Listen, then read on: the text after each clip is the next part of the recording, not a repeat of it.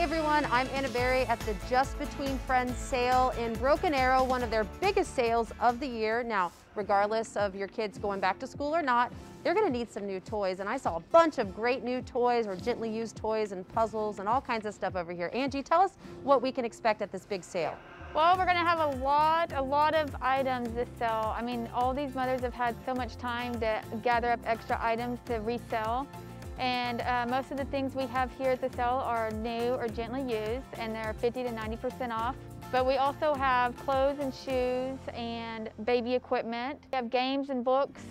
Yeah, and all we kinds have of stuff. everything you could ever need. Maybe an upgrade for a new car seat, maybe some outdoor activities, maybe a new crib. There's all different types of options for you that are all gently used or brand new at 50 to 90% off. Absolutely.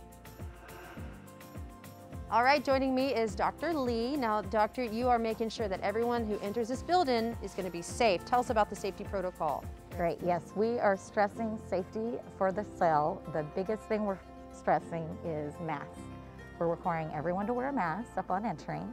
We have social distancing throughout the building, so 6 feet apart throughout the building, and we have scheduled shopping times, so we limit the occupancy in the building. We also have a virtual checkout line, so there's no lines within the building when you're shopping. And we are asking that parents leave their children at home for the safety of our shoppers and the children. And then I see a lot of sanitizing stations around to ensure that. Now I also see this really cute mask on your face. So tell us, is that free? Do you charge? Yeah, so we do have it free for people to use, and they can, leave it here when they leave, or they can purchase it for $1 a piece. There we go. Just about 6 feet between friends. Very cute. Come on down this weekend to the Just Between sale in Broken Arrow.